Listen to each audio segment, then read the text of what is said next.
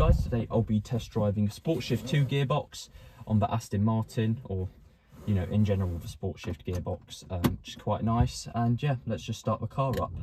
So initially you'll see that the neutral light will be flashing in the neutral mode here. This means the gearbox is not yet ready. Now the light's firm red, which means it's ready to drive. It's in learn mode and the ASM pump is primed. So without further ado, let's just set off now. So you'll notice you hear sort of, not grinding, but a mechanical, sort of straight cut sequential style noise coming from the gearbox.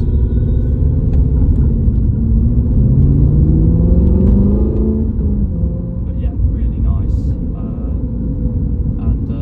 Yeah, just obviously it's a very interesting gearbox. The SportShift first came out on the 2005 V8 Vantage,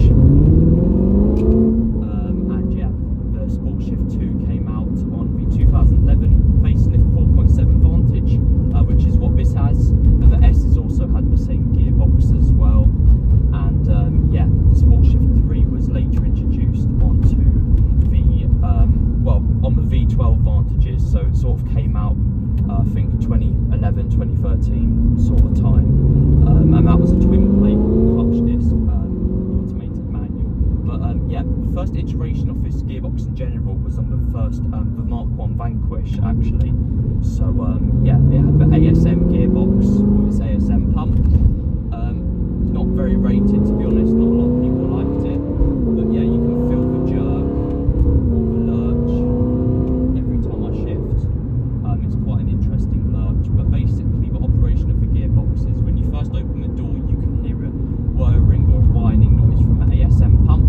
So the gearbox is building up hydraulic pressure to disengage and engage the clutch. And the reason you get that sort of sudden lurch is because the gearbox and the clutch is, the clutch and flywheel are so close together that as soon as you shift, slams it on it straight away. It's on it. And when you downshift, it also is very quick. You know, you've got a lightweight sort of flywheel, sports flywheel, and dry oil sump. It's a high performance car, so obviously needs to be maintained well. This one had the ASM lines and the pump done recently as well, which is nice, and the fluid.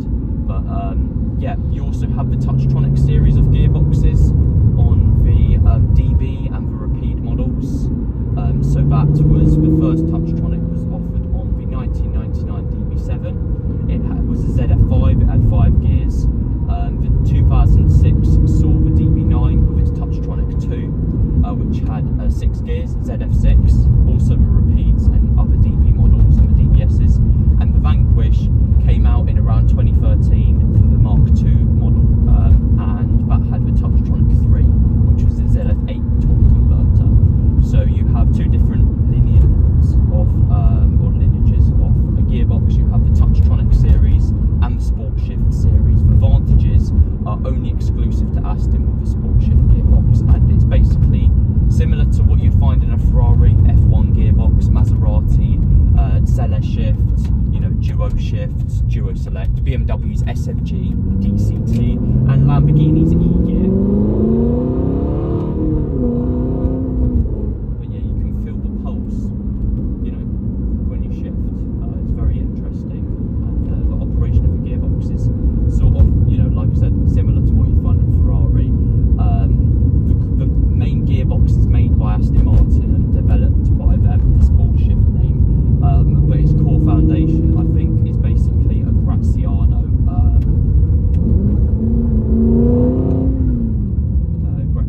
sort of ASM box. So like I said, it's got a hydraulic pump and hydraulic lines that disengage and engage the gearbox.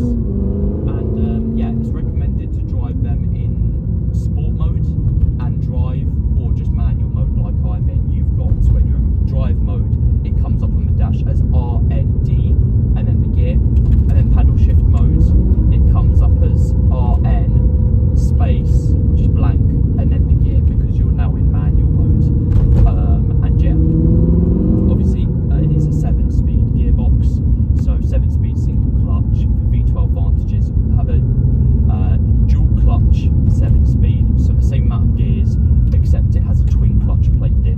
lot of V8 Vantage owners can opt for at an additional cost, and a lighter flywheel, so you have less power loss when shifting. But yeah, that was designed to handle the extra torque and the inertia and power of the V12. So the V8s, obviously, you know, they don't need the twin clutch plate disc, but those I think are a little bit smoother. The 2 has a revised, I think, ECU and stuff, or gearbox management system, so it's slightly nicer than the earlier SportShift gearboxes, which were sort of complained about a bit, and not a lot of people understood how they drove really, because it's not really an automatic, but it's not a manual. It's sort of, yeah, a bit of both really. It's a very interesting gearbox, but yeah, you've not even got a creep function as well. You have to do everything yourself. You just tap the accelerator and it rolls a bit, and now it's stopped. It is literally giving it a little bit of power, and same as reverse, it operates just like a manual. It's like you've obviously not got a clutch pedal, but the gearbox isn't doing anything. You've got to tell it what to do. So you accelerate a bit, it creeps it, but otherwise reverse or drive, there's no creep function. But you can hear like a bumping noise. That's literally the clutch plate slamming onto the flywheel so quickly. It does it in rapid succession, being hydraulic and everything hydraulic. Even the steering rack is a quick ratio steering rack on the N430, the Nürburgring edition. This is, and it's got the stiffened sport Nürburgring suspension as well. So you know, it's very, everything's very quick, and yeah, obviously steering's quite slow at low speed.